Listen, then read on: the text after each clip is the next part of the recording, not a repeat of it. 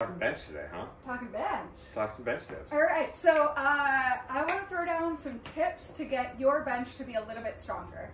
So this video is for those of us who already know how to bench press and are trying to get a little bit better at it, like Kilo. But Kilo hasn't learned that he needs to be on top of the bench, so it's just a little bit... Got great levers though.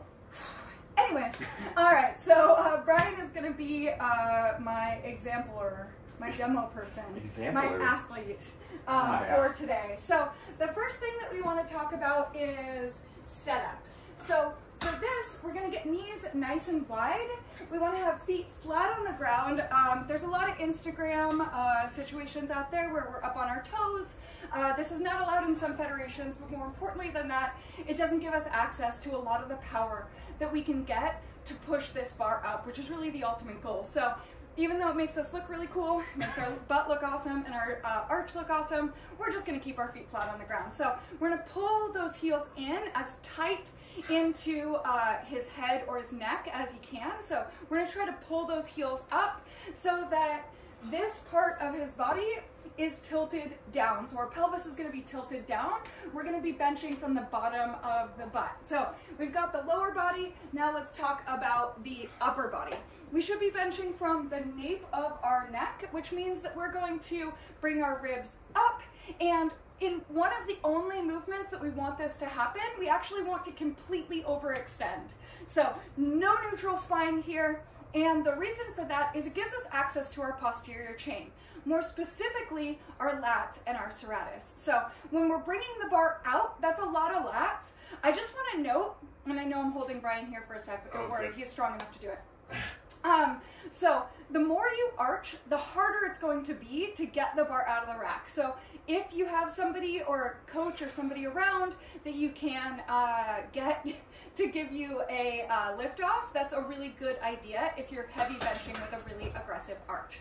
So we're going to go deep breath and really brace through your core. This is going to take a little bit more doing than something like a squat where we can dig in nice and deep. All right, so big breath in, we got to brace, we're bringing it out. Now what we're going to do is called breaking the bar. What that's going to do is it's going to engage lats while we break that bar. So he's going to engage that, he's going to pull the bar into his body. And what he's doing here is engaging all that muscle in the back of his body and the posterior chain so that he can go ahead and explode out of that position. This is called stretch reflex. There's a bunch of other terms for it. I'm just going to stick with stretch reflex. So we're going to load our entire posterior chain and then we're going to use that to drive out of the bottom.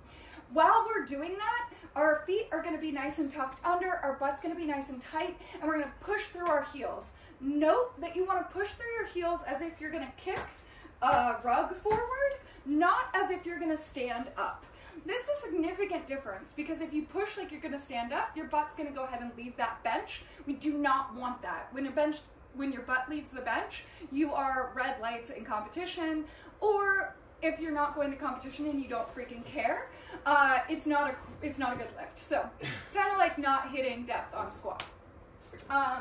Yeah, just like this, if you can see that. It's kind of like a decline. Decline bench. Whereas when we're pushing through our toes as if we're going to kick a rug forward, we're going to be pushing our body into the bench, making ourselves stronger. So load the posterior chain, break the bar, explode out of the bottom using your butt. As counterintuitive as that is, it's going to make you a lot stronger. All right, back.